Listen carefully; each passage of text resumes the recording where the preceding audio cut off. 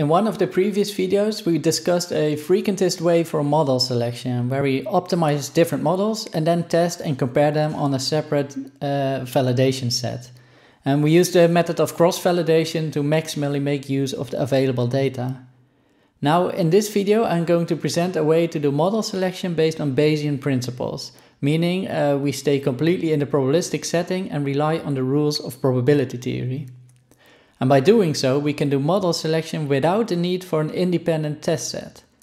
And we'll compare models via the so-called model evidence, and I'll show that the model evidence naturally tends to select models that are just complex enough to model the data, but not overly complex, by which it avoids overfitting. Now, in this video, when we talk about models, we talk about the predictive distributions that we've been trying to recover so far, right? Via methods such as maximum likelihood, maximum posterior, or Bayesian model averaging. So each M in this talk will be one of such models. So we keep it a bit abstract, like each M is just one of those models. It's a probability distribution in itself. And now I'm going to consider multiple of such models, and I indexes maybe the type of basis functions that I use. For example, one model relies on Gaussian basis functions, the others on polynomials, and then we could try different orders of the polynomials. So really, this I index is one of all the options that I'm considering. So I'm going to compare models. And before I start, maybe I would have a prior belief over my models, that maybe one model I believe is more appropriate than others. So that's encoded in my prior belief. Okay, so and then what we've done so far in this Bayesian setting, we want to sort of retrieve the posterior probability for a given model given my data. So now I am having all these observations on the data, and I want to update my prior knowledge, and that results in the posterior distribution for my models. And such posterior distributions were so far obtained via Bayes rule, right? So the posterior is given by the likelihood of my model times the prior of this model, and then normalized with the data evidence. Okay, so and at this point, this likelihood over here will be called the model evidence or the marginal likelihood. So I'm really considering my models at this high level where I just make some high level choices like number of basis functions, but then all the rest, all the parameters like the weights W, the priors, they are all marginalized out via a Bayesian process. So really, I'm considering here the marginal likelihood, which is really the probability that this data was generated via a model such as this. I'll explain a bit more in the next slides, and also actually in the next video. But for now, let's just assume that we are able to come up with such a posterior probability for my models given my data. And then if you want to go fully Bayesian, then maybe we also want to do model averaging. So averaging over all my models using these posterior probabilities. And that would result in a predictive distribution in which I do not select one particular model, but I take the average. So I sum over all my models. So each model has a particular predictive distribution associated with it. And I'm going to weight it with the posterior probabilities of these models given my data. Okay, so you can already feel that this is going to be become intractable quite quickly. So we cannot expect to find analytic or closed form solutions for these type of distributions. And well, I guess you can get quite far if you just stick with the numerical implementations and just average all your models in some way, but really, this is going to be computationally very expensive and analytically really intractable. So what people typically do, they work with approximations, and really the approximation will be, we're just going to select the most probable model for my predictions. And this really means that I'm going to maximize, so argmax over my models of the marginal likelihood times the prior over my models. Okay, so really I'm doing model selection here. So this part is model selection based on the posterior distribution. But often, so this posterior is a product of this marginal likelihood times this prior, but often we do not have much prior information. Often it's really hard to tell in advance which model is going to be better than others. So you then say we're going to work with a flat distribution, meaning that each model has the same probability, each model is equally likely. And if that's the case, if we consider a flat distribution for my prior, then this term really doesn't contribute to this optimization problem, and we're focusing entirely on maximizing the model evidence, or the marginal likelihood. Okay, so that's what we're going to do. We're going to assume a flat prior, which means that this term really doesn't contribute to this problem, and so we're maximizing the marginal likelihood. And this process is called model selection. So we select the model that maximizes this marginal likelihood, and we're going to use that in the end for our predictive distribution. Okay, so that's what we're going to do. We're going to maximize the posterior for my models, which means that we're going to compare models based on this criterion. And basically we want to see which model is better than the other, so we can look at this fraction. So really the comparison that we're making is we're looking at this ratio of the marginal likelihood times the prior for model 1 over the marginal likelihood of the second model times the prior for model 2.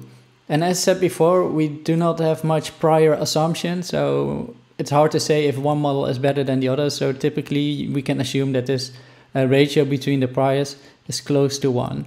So that means that in the end we're really interested in this ratio. And if this ratio is larger than 1, then it means we have a preference for model 1.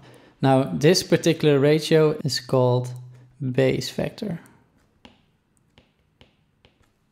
Okay, so I mentioned this in the previous slide. So really we're interested in maximizing the posterior for my models, but it turns out with a reasonable assumption that I have a flat prior for my models, it ends up that I'm primarily interested in these terms, in the model evidence. So in the end, we're really optimizing the model evidence or the marginal likelihood, which is given as follows. And of course, this is called the marginal likelihood because we're not just considering the likelihood given my model parameters, but really the model parameters W's are marginalized out. So in the end, really, I have a predictive distribution which no longer depends on my model parameters. And another common name for this is the model evidence, right? So it's really the evidence, or let's say the likelihood or probability that my data was generated by such a model. So we call it the model evidence. Okay, now quickly looking back at, I mentioned before that we're not going to rely on a separate validation set to do model selection, as we did in let's call it a frequentist setting, using cross-validation, for example. But now we're really optimizing using the full data, right? So we use the full data to compute this model evidence. And we're going to optimize this thing, and that will in the end give us the most optimal model. Okay, so we're interested in the model evidence. Now let's have a closer look. What I'm going to do next, I'm going to make some approximations to this model evidence, making some assumptions. And by doing so, we gain some intuition of what this model evidence actually means, what it does. And it turns out that this model evidence, it will favor models that are just complex enough such that it's able to fit the data, but it won't get overly complex due to some complexity penalty that's sort of included in this thing. Okay, so that's what I'm going to show. Now, first of all, I'm going to note that this thing over here is really the unnormalized posterior, right? The posterior was the likelihood times the prior, but then normalized with the data evidence, which is actually this entire integral over here. So usually to get the posterior for my W's, I normalize with the evidence. Okay, so this model evidence is really the normalization constant for my posterior. And then what I'm going to do next is I'm going to approximate this integral by assuming that the posterior is sharply peaked around the maximum posterior solution, which isn't a too weird assumption, right? Because we saw if you have more and more data that these posteriors tend to get sharper and sharper. And that also means that this integral will be sharply peaked around the maximum posterior solution. And then we assume that this posterior distribution has a certain width to it. So that's indicated with delta W posterior. So graphically, it's something like this. So, okay, yeah. So I have a narrow distribution with a certain width. And then I'm also going to assume that the prior is at least wider than my posterior. So it's a wide prior, wide enough, such that it sort of takes on a constant value along this interval, along the width of my posterior. And I'm going to assume my prior to, well, I have the probabilities 1 over the width, basically. So sort of uniform distribution. Okay, so why am I doing this?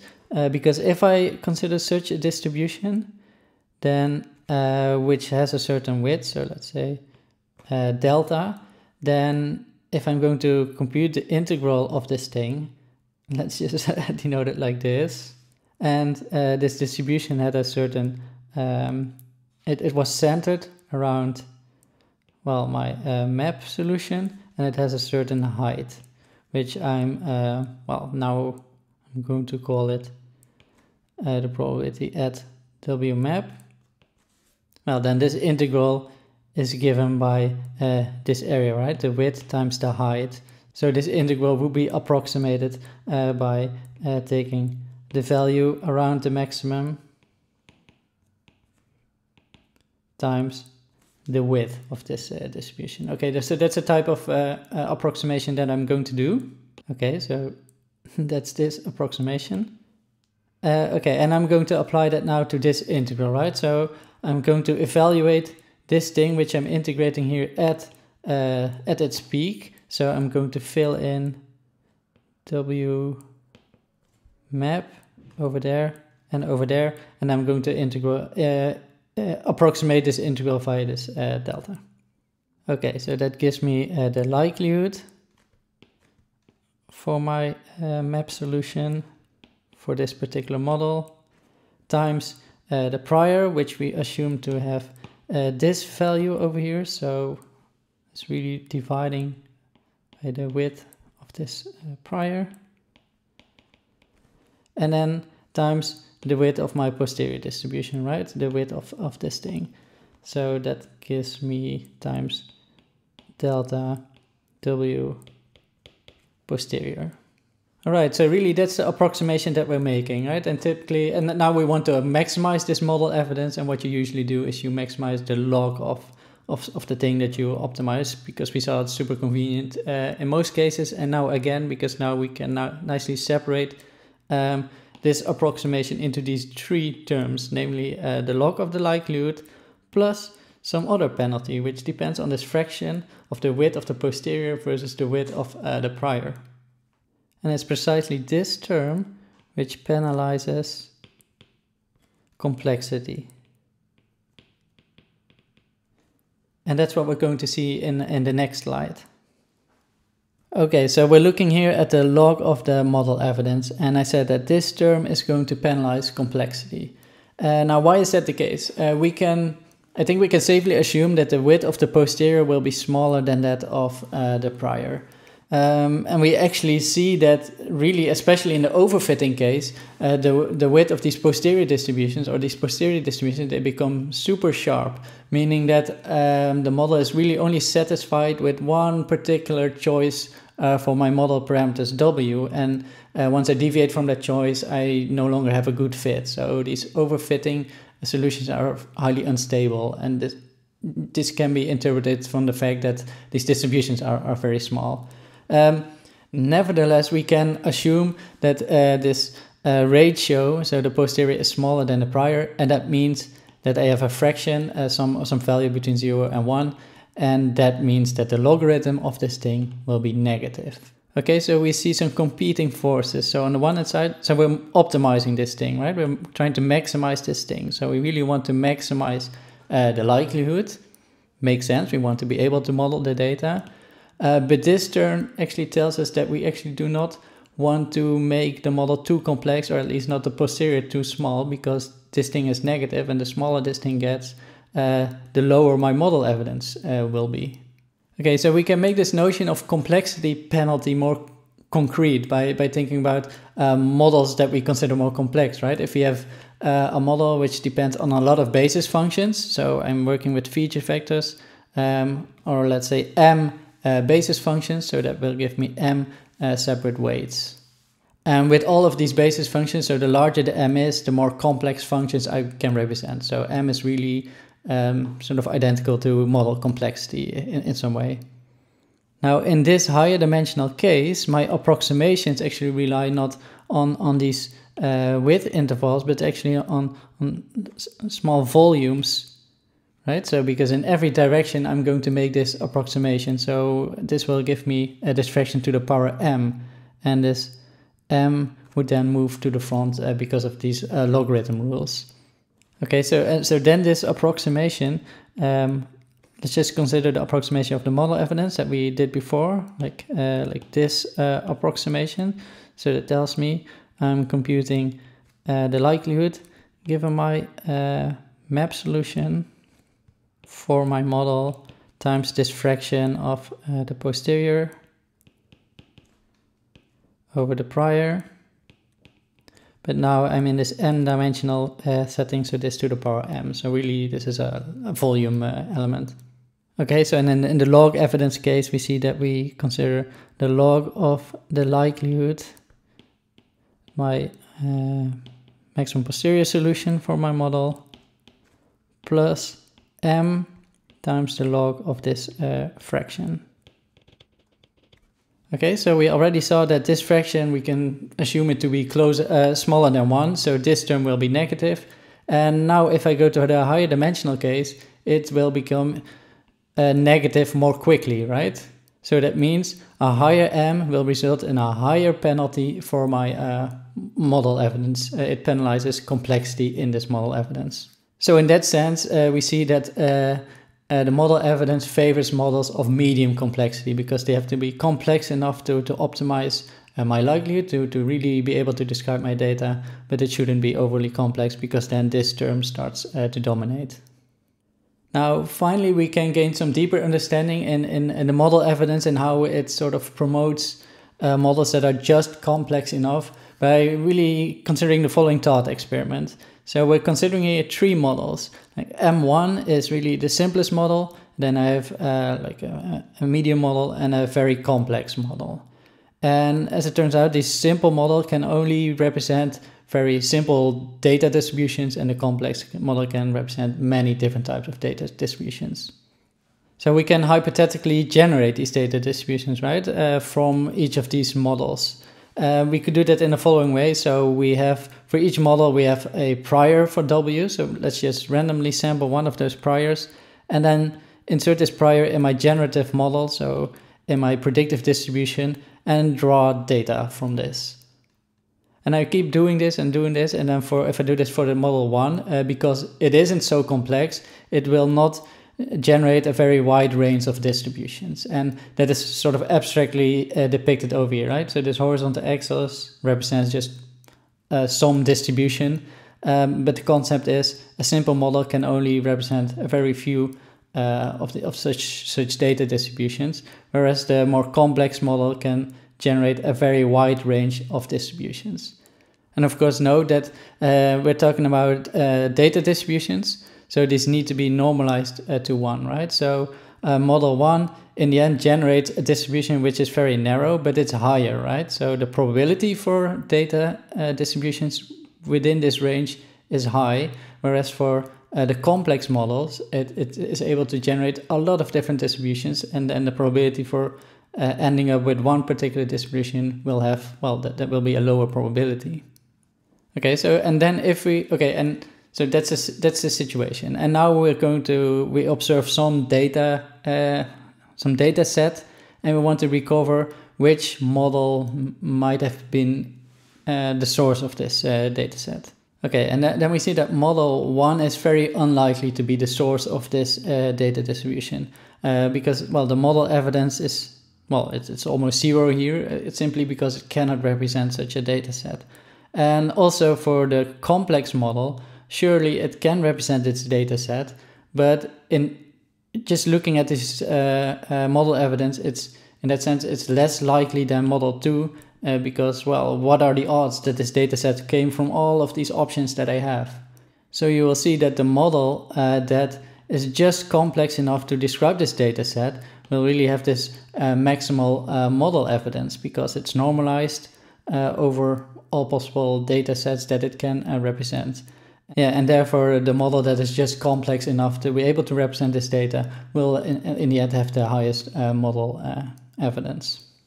Okay, so what I did was I introduced a notion of model evidence, and this model evidence is the same as the marginal distribution in which all model parameters are marginalized out. And what I'm left with is this marginal likelihood which quantifies how likely it is that a particular dataset is generated via this model. Now, via some approximation tricks, we gained some intuition on what this model evidence represents. And it turns out to be a mix of a likelihood term and a complexity penalty, by which it promotes models that are just complex enough to fit the data. And finally, I concluded with this thought experiment, which really confirms that the model evidence tends to prefer models of medium complexity.